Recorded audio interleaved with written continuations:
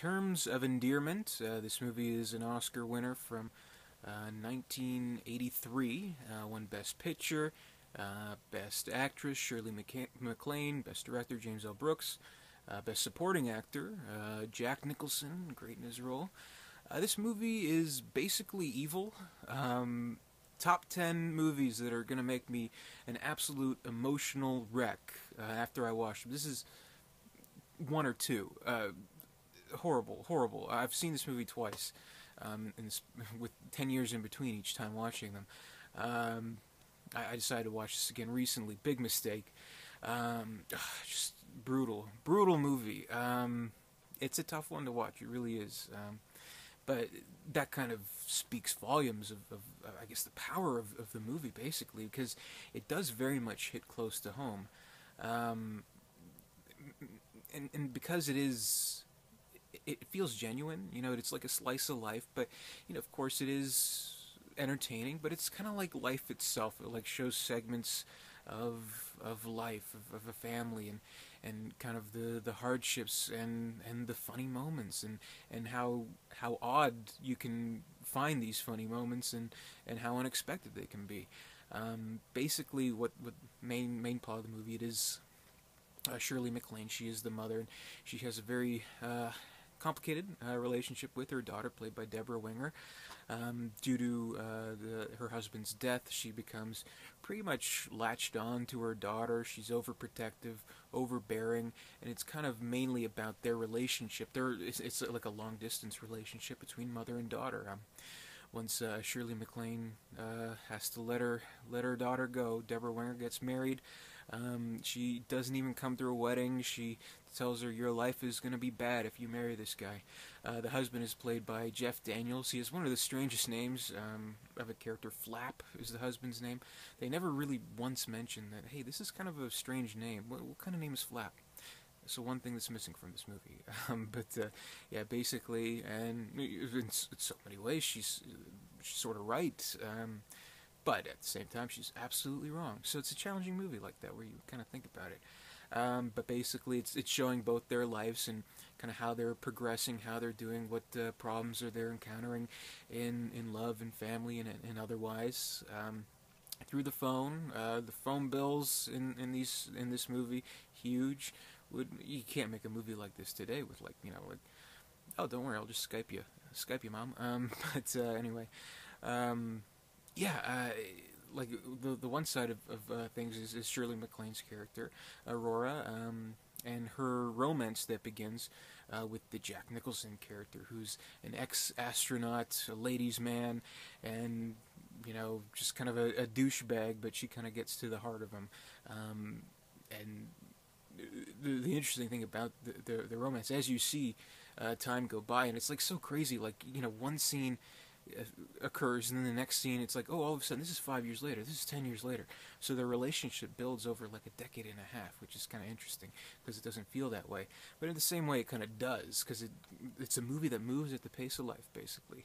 It's a cheesy way to put it, but it's true. And I like that part of the movie, and that was really good. But I think,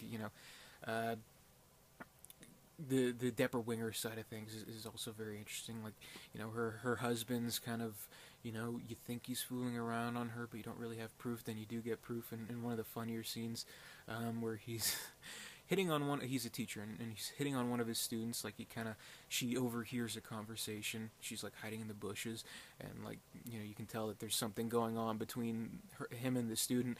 Then she's like, oh, you son of a bitch, and then he turns around. He has the baby with him, like in like a little strap there, and the kind of comical, but also just cringe-inducing, awkward scene, where he's just waddling around with the baby strapped to him. I can explain. But very funny.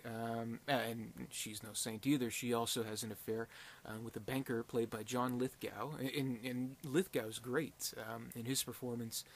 He was also nominated for an Oscar for Best Supporting Actor. Obviously lost to Jack. If you're going to lose to someone, I mean, might as well beat the Jack, right? So I thought he was very good. And the relationship between the two, I mean, though it's a tiny, tiny bit of the movie, I think it was kind of sweet and kind of moving. Again, it's this movie's about like little funny moments like that. He's like, when this is, I'm going all over the place, but basically near the end of the movie, sort of near it, um, they move away again. The family packs up to leave, and of course, she's going to be leaving the banker behind. He's like, I don't even have a picture of you. Can I have a picture of you? She's like, okay, my husband and kids are in it. I don't know. It's funny, but yeah, pretty much the movie.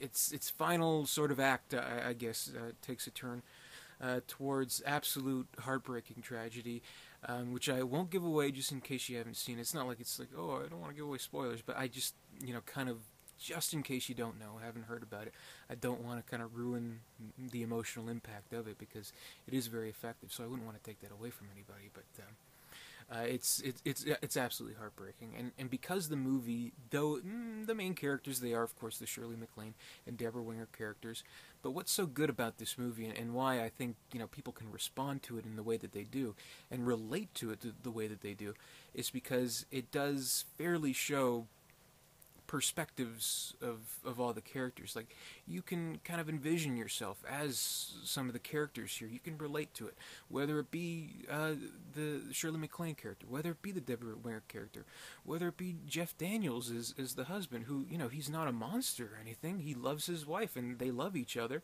but that's just how life turned out for them, and it's moving in that way.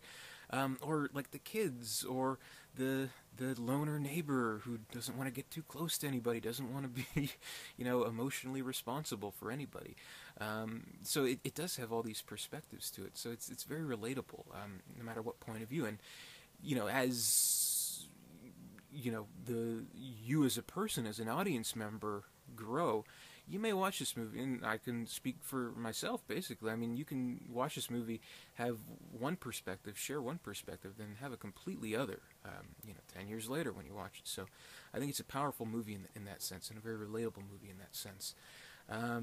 I do think it did deserve the Oscar, because it's, very few movies can bring out this kind of emotion, not just in me, but in audiences in general. At the same time, I'd highly recommend this movie, but at the exact same time, I'd say, please steer clear of it. You're going to be bawling. Get the tissues ready for this movie, basically. But it's a beautiful movie, and it's a funny movie, and James L. Brooks, pretty much this is his masterpiece, and he's someone who's always, of course, done comedies that also have drama to them, like Broadcast News, As Good as It Gets. Not so much How Do You Know, but I mean, this is pretty much the be-all end-all of James L. Brooks Productions. Fantastic movie, a very moving one, and an unforgettable motion picture, and one that I'd like to forget. Maybe I'll watch it in another 10 years, but not anytime soon, because I can't handle it. So thank you for watching, and that's my review. More to come.